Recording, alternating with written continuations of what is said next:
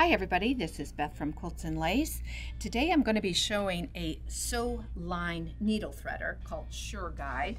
It comes in two different sizes. So one has the white packaging and one has these kind of raspberry color to it. And the white one are for needles that are size 4 through size 8.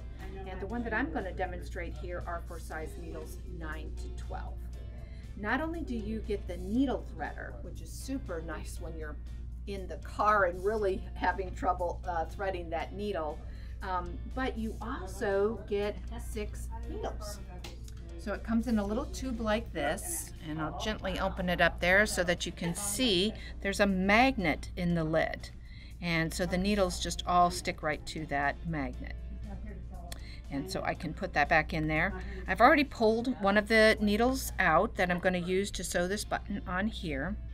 Okay, so what you do is you just hold the tool upright like this. You put the eye of the needle down into the hole right there.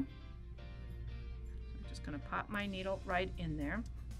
And I'm going to take my thread and I'm just going to put it through this little V. I don't know if you can see that little V. There's a clear plastic and the pink plastic there, and the thread just fits right down in there. And then all I have to do is push on this little pink lever. It pushes the thread through the eye of the needle, so it's going to make a little loop.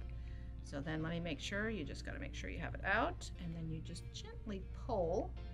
And I don't know if you can see, maybe if I put it on that white background there, that it pushed the thread through and made a little loop.